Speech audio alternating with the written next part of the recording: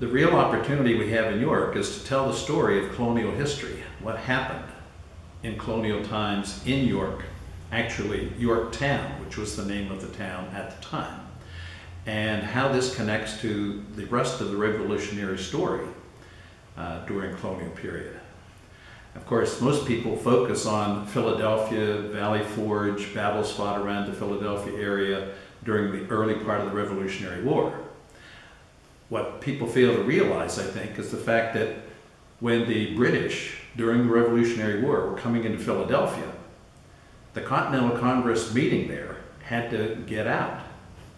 If they had gotten caught, they would have gotten shot for treason.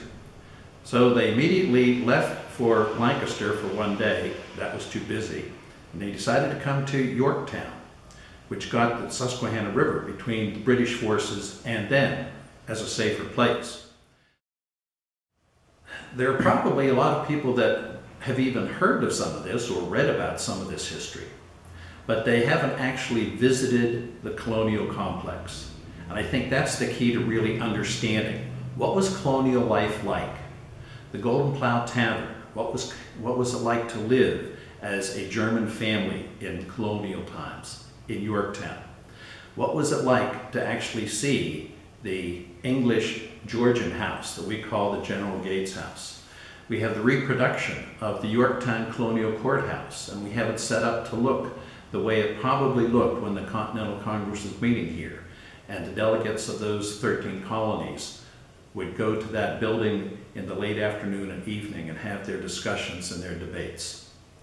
So the Continental Congress met here from September of 1777 to June of 1778. And this is where they did their work, had their deliberations, decided how they were going to start a new nation.